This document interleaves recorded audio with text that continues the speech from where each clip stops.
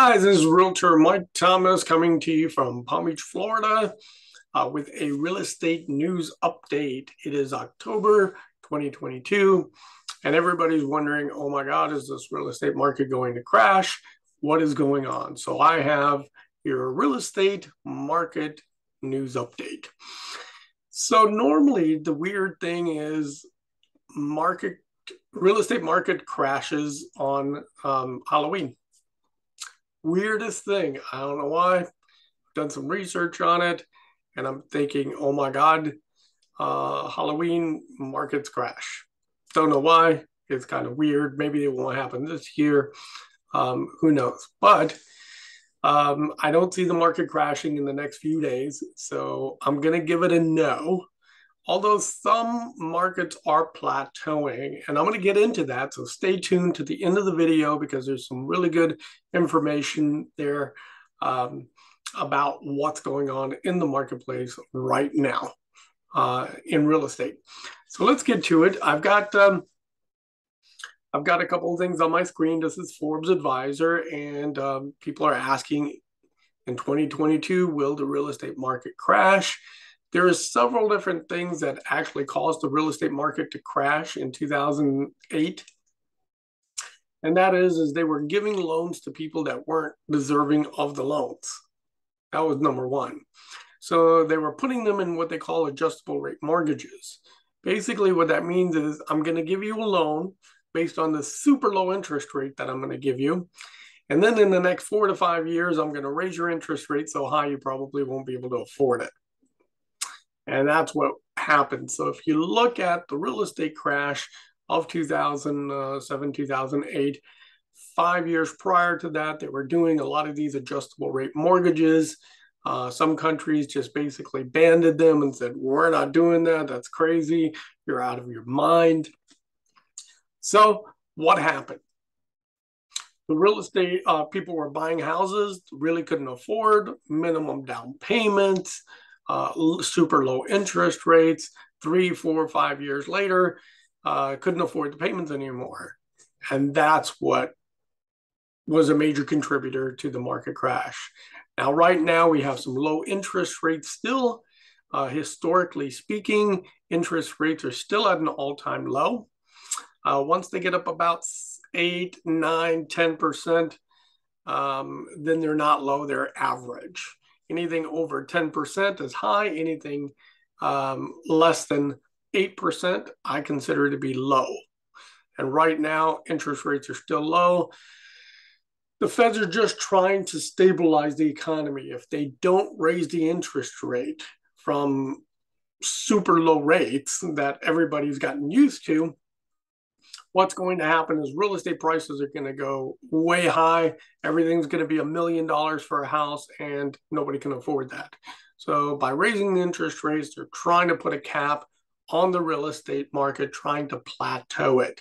So are we going to crash? Well, there's several factors about a real estate market crashing, and it's normally about how many homes are on the market for sale, what's selling, what's the supply, what's the demand. Here in South Florida, where I live, Palm Beach County, Florida, the demand for real estate is still there. Other counties may not be. So we have predictions from other places around here. Is the mortgage interest rate the only factor that contribute to this? Absolutely not.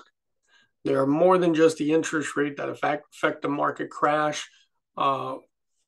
One of the main things I look for is land values. So real estate is actually land. And when you put a house on top of the land, that's called an improvement. You add a swimming pool to the land, that's an improvement. You add a garage to the house, that's an improvement.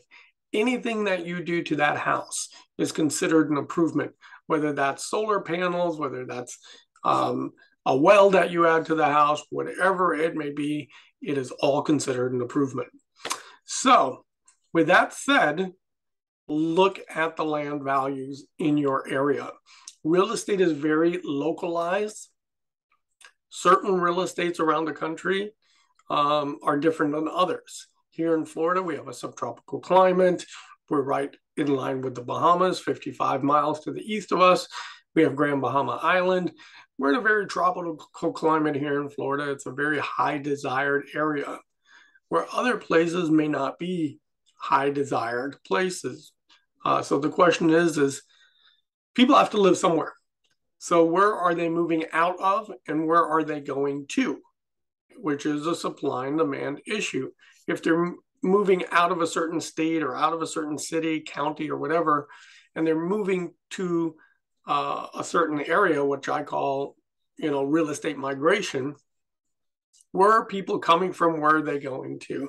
And that migration is what causes supply and demand. We had a lot of people in the last 2 years coming down to Florida to buy homes. And so we had a huge influx. But what caused that influx? It was this. When COVID came in 2019, at the end of 2019, which was December, there weren't a lot of sales going on in 2020 in real estate. So all those people that didn't buy in 2020 that wanted to buy in 2020 ended up buying a year or two later. Well, the people that wanted to buy in 2021 that didn't buy in 2021 all ended up starting to buy all in 2021, 2022, if that makes sense to you. I'll give you a better example. Let's say there were 1,000 people that wanted to buy in 2020, but didn't or couldn't because of COVID-19. They were locked down. They had, they couldn't go anywhere. You couldn't spend your money anywhere. You couldn't go on vacation. You couldn't go out to the restaurants to eat. You couldn't do anything. You were sitting at home. And so what did? You worked from home. Well, if you were working from home and you can't spend any money going out to eat, going on vacations, going to places that you love to do, where did you spend your money in? In your house. So people started to upgrade their homes, their kitchen, their floorings, their bathrooms. All of the homes that I showed here in Florida prior to COVID were pretty much outdated. After COVID, pretty much all upgraded.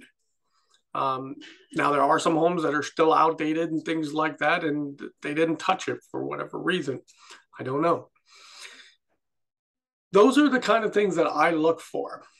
Now, whether the market is crashing or not, whether we're in a bubble or not, there are some home prices that are being, here, let me move my video down. There are some home markets that are coming down, that are stabilizing. And it is from those areas where people are moving from. Where are people moving out of? Well, if there's a lot of exiting out of a certain city, county, state, and a lot of immigration moving to a certain city, county, or state, then that's going to affect the real estate markets in that area. And that happens no matter where you go. Right now, I believe that the United States is still a very affordable place to live out of first world countries. We have all the amenities, all the, the infrastructures, the restaurants, all those great, wonderful places out of all the first world countries like Japan and China and Germany and, the European countries and the Asian countries. We are still very affordable pricing here in the United States. With that being said, will the market crash? Are these predictions coming? Well, according to the Florida Association of Realtors and how they predict that the markets here, you're starting to reach a certain plateau, and it's all about what buyers are willing or able to pay. Some buyers are willing to pay a lot more than they actually have or that they qualify for. So that's another question. The buying power is also diminished with a higher interest rate. For example, if you were able to buy a home for $500,000 at a 3% interest rate, at a 5% interest rate, maybe you're only able to pay or buy a $450,000 house. So your buying power diminishes with a higher interest rate. Are you still able to buy?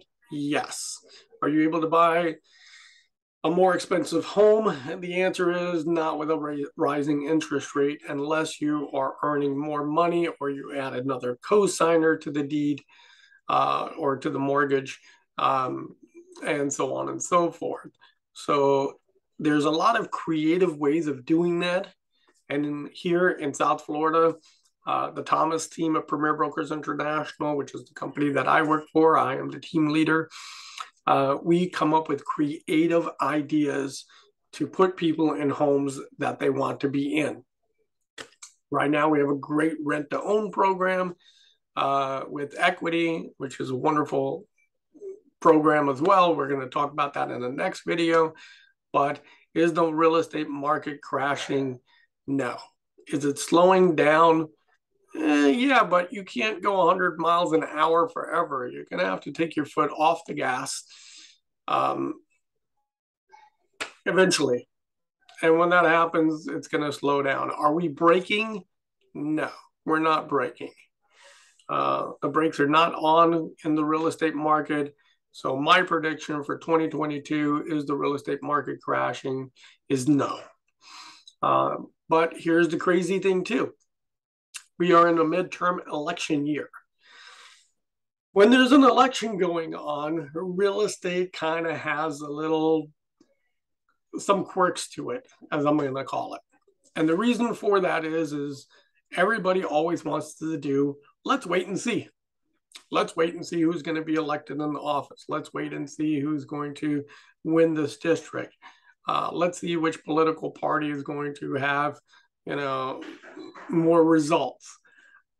Honestly, I've been in real estate for 30 years come January, and that never mattered. Didn't matter whether a political party was stronger than another. It didn't matter whether who won the presidency.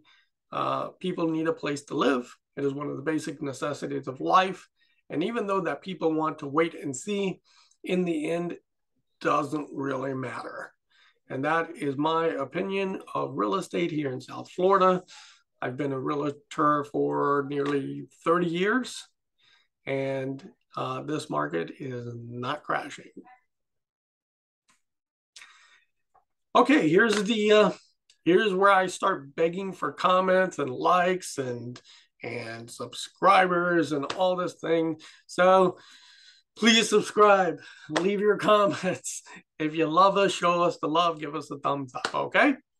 Hope this information helped you out, and I'm going to be posting a lot more videos over time, so please stay tuned and click the notification bell, okay?